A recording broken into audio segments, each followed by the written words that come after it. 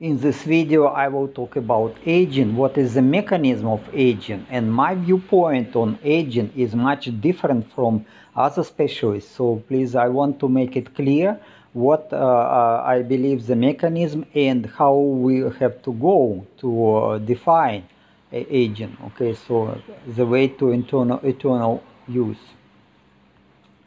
So the aging process, as always, you can download the presentation as a PDF file from the link in the description. I highly recommend you to do this so you can get more information then.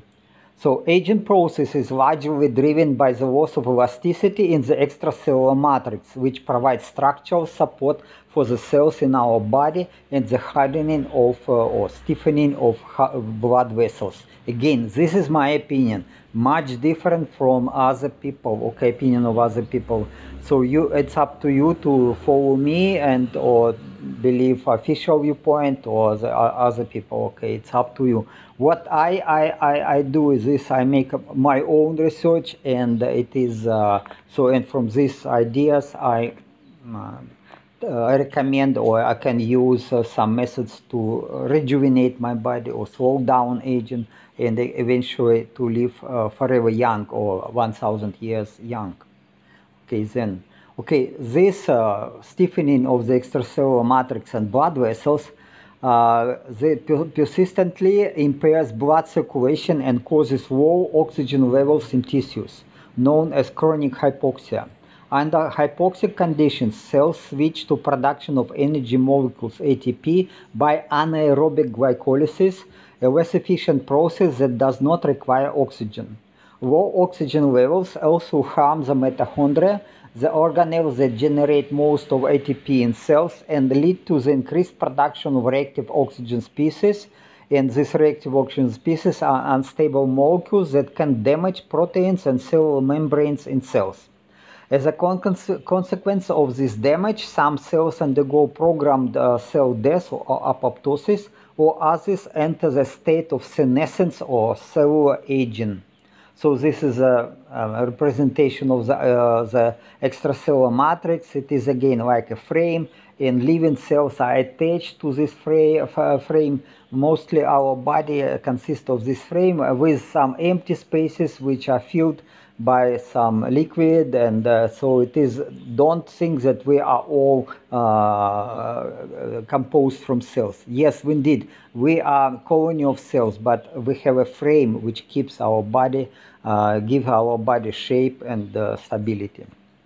Senescent cells enlarge and secrete various inflammatory molecules, collectively called the Senescence-associated secretory phenotype, SASP, and these molecules stimulate fibrocytes, the cells that produce collagen, a major component of the extracellular matrix.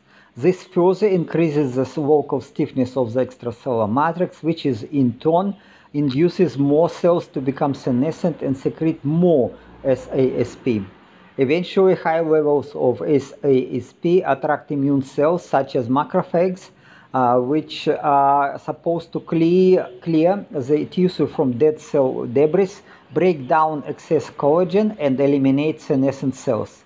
However, in older age, the immune system is often overwhelmed by various challenges and fails to control the excessive accumulation of senescent cells and the development of fibrosis, which is abnormal tissue scarring due to excess of collagen. So this is again, cells are getting actually larger, so it is not shown here, but they are getting larger. They are getting more mitochondria, they are getting vacuoles filled with lipids, and they are very active in production of this pro-inflammatory molecules, protein molecules. Naked mole rats are remarkable for their exceptional longevity, with a lifespan exceeding 37 years compared to just a few years for most other rodents like mice. Naked mole rats live in hypoxic environment in underground colonies in East Africa and are highly tolerant of hypoxia. These animals have evolved several unique adaptations to resist aging-related pathologies.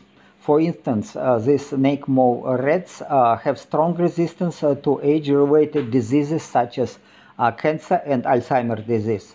One of the factors contributing to their longevity is the ability to resist the accumulation of senescent cells. Pardon, this is, I didn't remove it.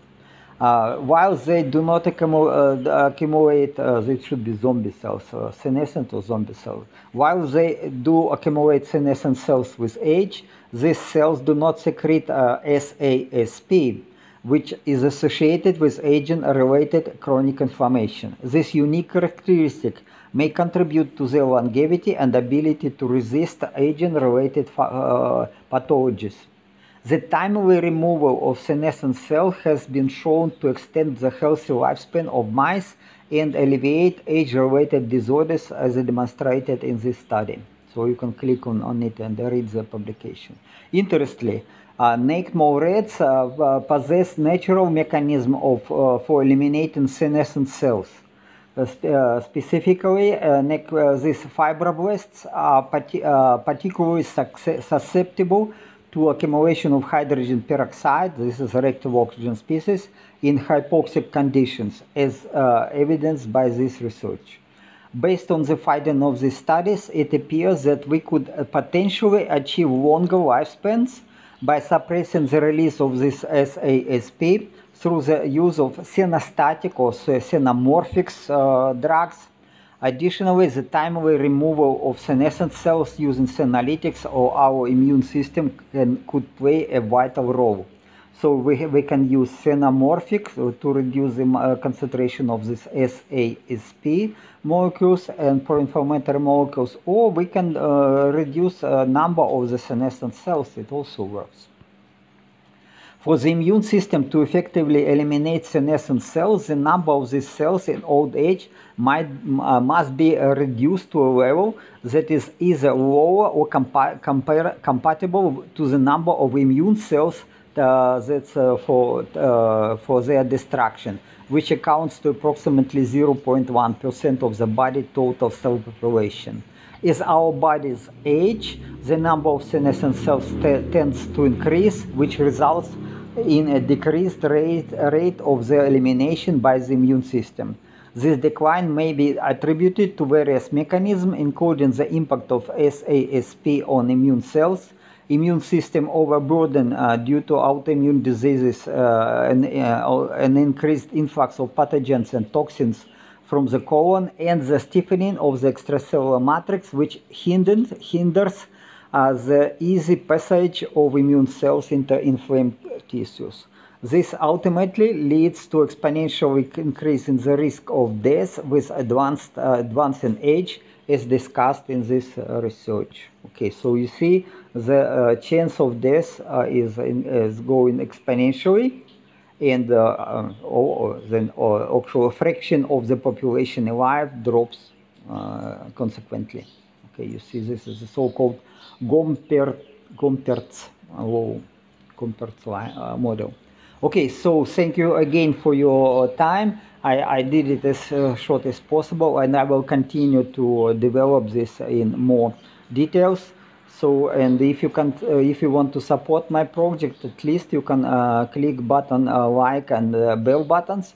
Subscribe to my channel, share this video with your friends, and again, it is at least some support what I can get, because I don't have any financial official support, because my opinion is very much different from official, and then this agenda, there is no agenda to improve your health, but trust me.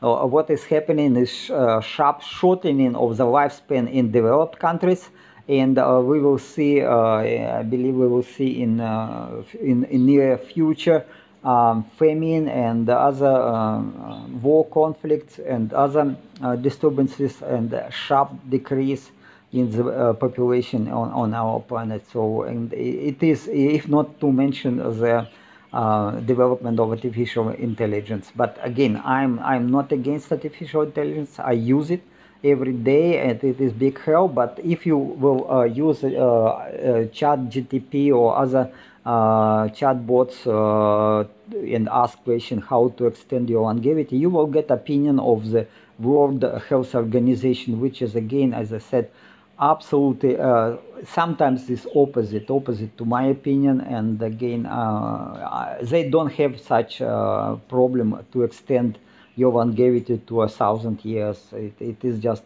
well, it's out of agenda. Okay, so have a wonderful day. Thank you for your time again. Ciao, ciao.